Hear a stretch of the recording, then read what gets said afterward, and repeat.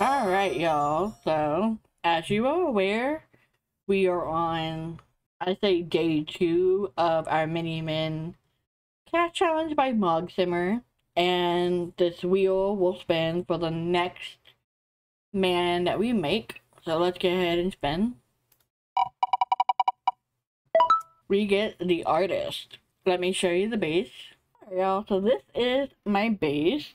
And his name is Pablo Holzer.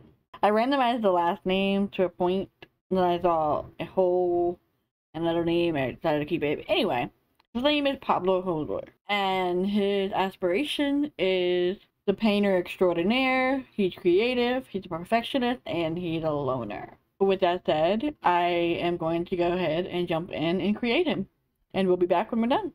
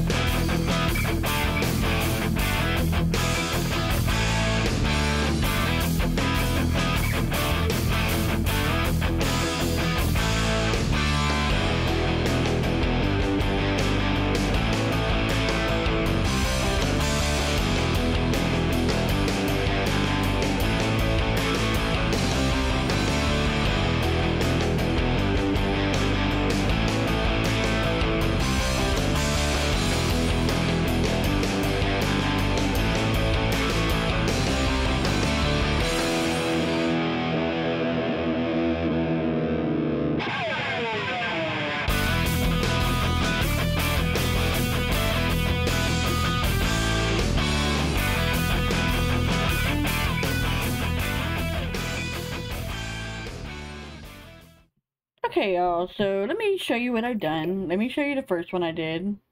This was the first one I did. It's very simple. I didn't like it as much as I did the others, so let me show you the real one I did.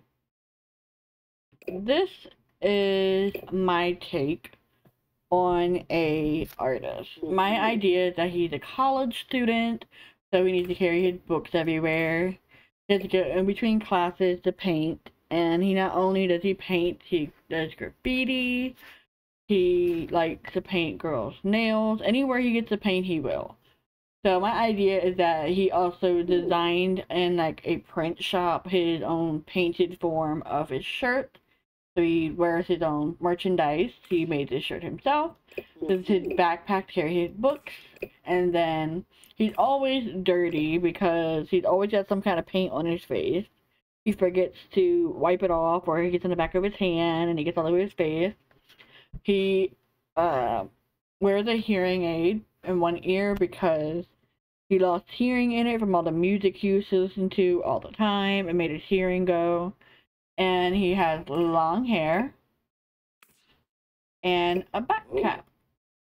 And he wears these little gloves on his hands to protect him because he gets arthritis really bad from constant painting. And he likes to wear comfortable shoes. And the socks his mom gave him, so he showcases it because it pops color on him. So with that said, let me know what you guys think about him, and I will see you guys later. Bye!